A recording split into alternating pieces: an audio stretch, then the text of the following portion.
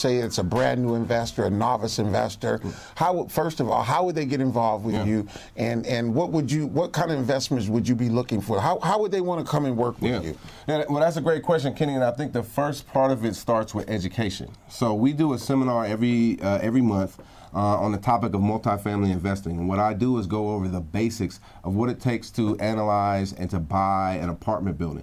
And so I think that's really where an investor needs to start. If they're just starting fresh, you need to get a real good understanding of what you're getting into, and then know once you get into it what to do. Okay. So what I suggest is people to come to one of our seminars, either in person or on our YouTube station, get a foundation, a fundamental understanding of the business, and then start working with someone. Find a mentor, find someone out there who's done this before.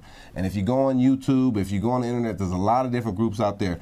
You know, we could provide, mentorship and guidance as a company and as a brokerage, but there's always somebody. Get somebody who you feel comfortable with bouncing ideas off, because then what you want to do is you want to get into the business. You want to start looking at properties, you want to start making offers.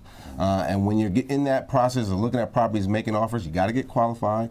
And you got to get your down payment strategy together. How are you going to fund this down payment? And there's a lot of ways. We can get in that a lot at our seminars, but you need to figure out your acquisition strategy. But the biggest thing, you got to get in the game. Right. And when you get in the game, it's important to have a solid team around you so that when you got some questions, you're going to have them.